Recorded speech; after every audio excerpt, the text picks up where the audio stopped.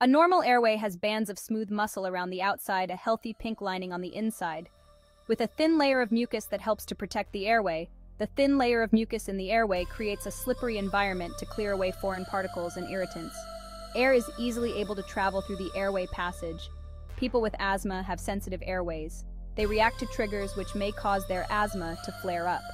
If a sensitive airway reacts to a trigger, changes can take place that narrow the airway opening. The airway becomes inflamed, the walls of the airway become red and swollen. The airway may also produce excess mucus. This causes the airway to narrow further, reducing the space inside the airway through which air can travel.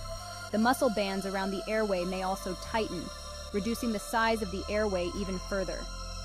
Any one of these three changes that occur with an asthma attack, airway inflammation, excess mucus production, and muscle tightening, can make it difficult to move air both into and out of the lungs.